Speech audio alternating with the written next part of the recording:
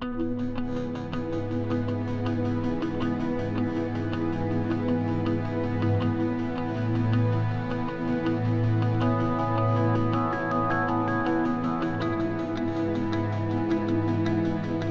morning to all of you who've gathered in Edmonton.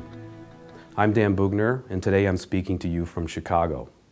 And the first thing I'd like you to know is how excited I am about having this opportunity to lead the Peter Lougheed Leadership Institute at the Banff Centre.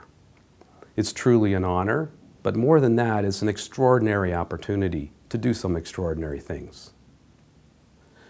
And my experience has showed me that the most important ingredient in trying to affect change in this world is leadership. The type of leadership that is exhibited by visionary and inspiring leaders like Peter Lougheed. The kind of leader who, when faced with great challenges or opportunities, can tap into the innate human creative capacity that lies within them. Now, I spent most of my career in the business realm, but in my heart, I'm still a designer.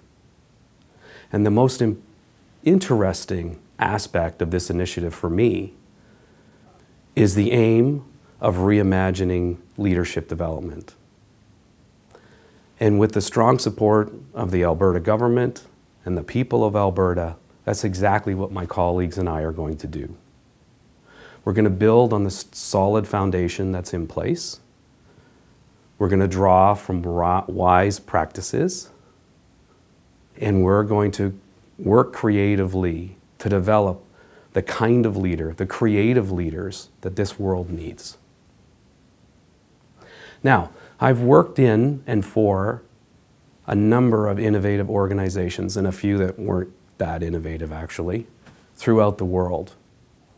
And what I've seen time and time and time again is that the most innovative solutions arise from the interactions between people with diverse perspectives. And that's why I'm so pleased that this initiative is actually in a collaboration.